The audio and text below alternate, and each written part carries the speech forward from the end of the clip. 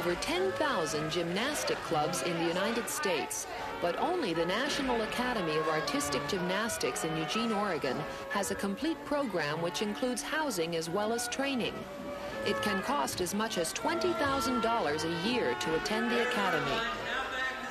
Only 1 out of 10 students is accepted at the academy after strenuous testing and a 2-hour audition, which includes all 5 events of gymnastic competition: the balance beam, the uneven bars, vaulting, tumbling, and floor exercises. A rather trying ordeal when you consider that the average age of the entrants is only 10 years old.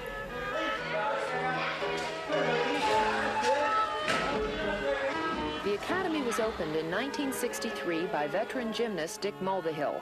For 6 hours a day, 6 days a week, Dick puts his students through a rigorous program in hopes of producing Olympic-quality athletes. The Academy has placed at least 1 gymnast on each Olympic team since 1964. There are presently 55 girls training at the level of international competition. It's a demanding schedule that leaves little time for outside activity. First, I get up at about 7. Come to the gym and start working out at about 9:30 on bars. We work on bars from like 9:30 to 11. And then we do floor until about 11:30 or 12, and then we vault till about 12:30. And then we work on beam till about 2. And then we do weight room and then usually go home. Most of the children are just a little bit above the average in athletic ability, but way up on determination and goal orientation.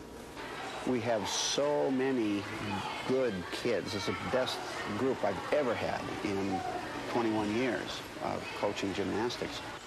Donna Wilson, Juliane Brombawa, and Tiffany Quincy are all 12 years old and are among the top athletes at the Academy.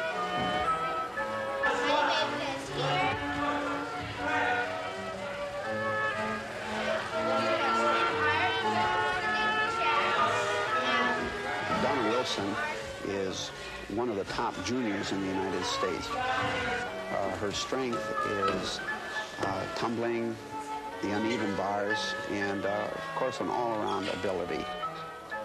Juliane Brombawa is a fiery little competitor. She's very strong in the all-around. Last year she had the highest score in the nation as a Class 2 gymnast. And that is about 2 rungs below the elite level.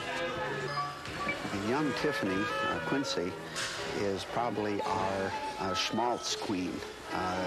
She has the pizzazz that none of the other young girls have. She's in a category by herself relative to this.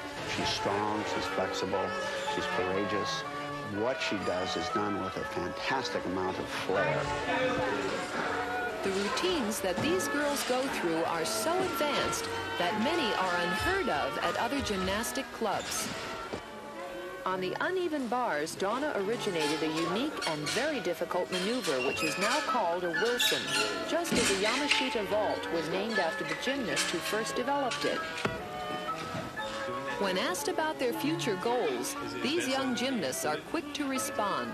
To make the 1984 Olympic team, the Olympics, and to make the 84 Olympics. For these athletes, hard work and dedication is a way of life, and we've seen them up close because you asked for it.